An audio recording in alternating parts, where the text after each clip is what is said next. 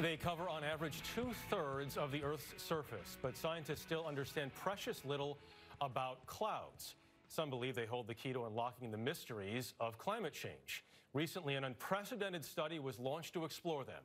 It all took place as far east as you can go in the Caribbean islands, the most ideal place to do it.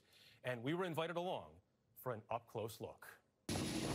It's the dead of night on the Caribbean island of Barbados. But for the crew of NOAA's Orion P-3 aircraft, let's start the engines and go. The day is just getting started. I do have MMR up. This hurricane hunter usually flies into monster storms to learn how they grow. Let's go ahead and turn and start climbing. On this night, we watched as the team dropped remote sensors, almost 60 of them over 8 hours. I'm going to be hearing that sound in my sleep. To gather scientific data about a subject that only becomes visible with the rising sun. So where we want to be is just below cloud base. It looks like there's some cells lining up. The white puffy cumulus clouds this tropical region is famous for may be the crucial missing puzzle piece for anyone trying to predict the rate of climate change. If we don't understand clouds, can we ever be accurate in climate modeling? No, you can't, because they're a huge part of the climate system. They've actually come out. Chris Farrell is NOAA's lead investigator for an unprecedented 6-week-long field science exercise called Atomic. This is like the biggest large-scale open-air cloud laboratory on the Atlantic. You're as far east as you're going to get here, which is why Barbados is the spot to do this. That's right, a sweet spot for doing this kind of work. You're flooding the atmosphere with just about everything I can think of. I mean, it's drones. 2, 1.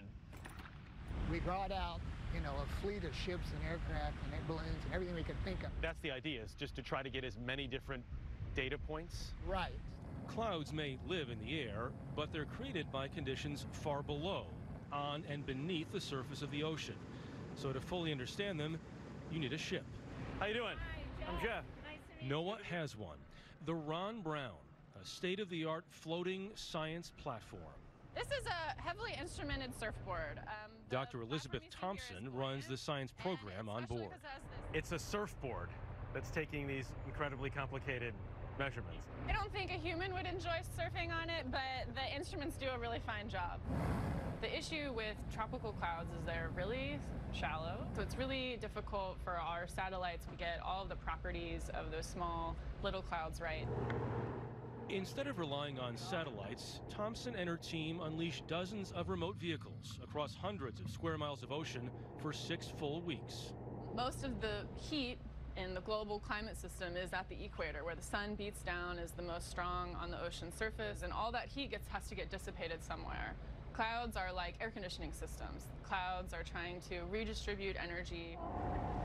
The global models that are tasked with predicting sea level rise in Florida, how hurricane strength will change in 100 years, all of that is kind of determined on how well we can predict weather in the tropics. The tropics affects everything else. Yeah, the rate at which the Earth warms is really dependent on how these clouds work, and that's why we're here. My team has instruments for measuring temperature, humidity, wind. But Thompson is not alone here.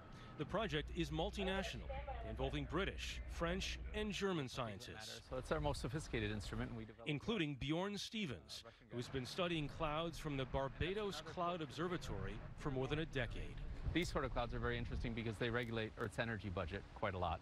So if you change these type of clouds a little bit, it influences the climate.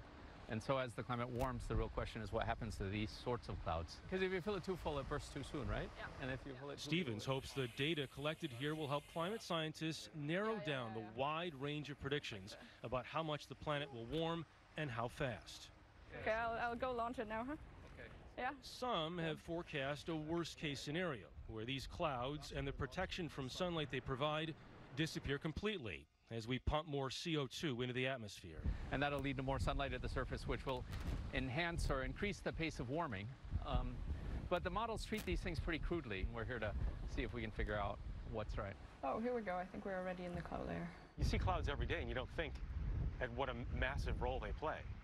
Yeah, that's right. Unlike a guy that builds radars and flies on airplanes and tries to understand one cloud at a time.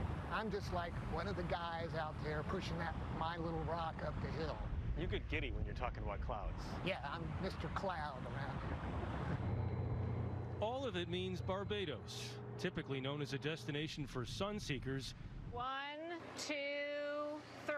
is quickly gaining fame as a place for cloud hunters, too.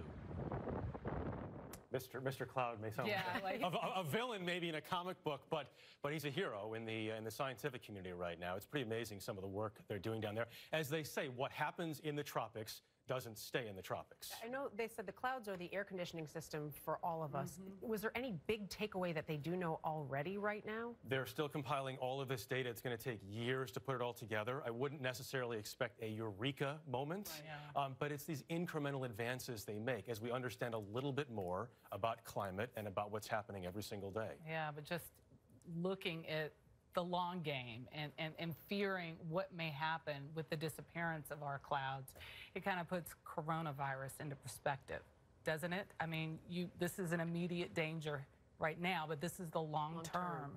Folks need to be as concerned about things like this, too.